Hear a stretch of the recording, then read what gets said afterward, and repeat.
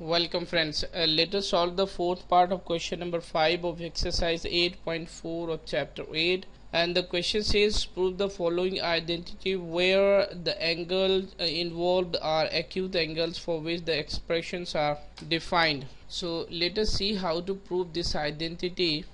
We shall start with left hand side, and the left hand side is given 1 plus sec a over sec a, and we can write this 1 over sec a like this: 1 over 1 plus 1 over cos a, and this is 1 over cos a. We shall take LCM in the numerator, then we have cos a, and this is equals to 1 plus cos a, and here we have 1 over cos a.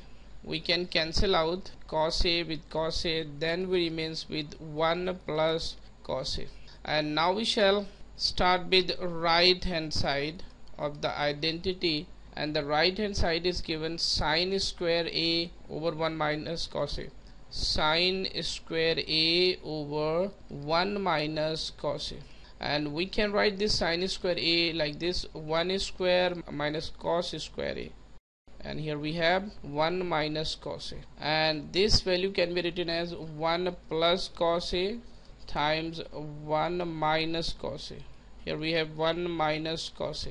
We can cancel out 1 minus cos a with 1 minus cos a, then we have 1 plus cos a. This is equals to left hand side. So this is the identity. Thank you.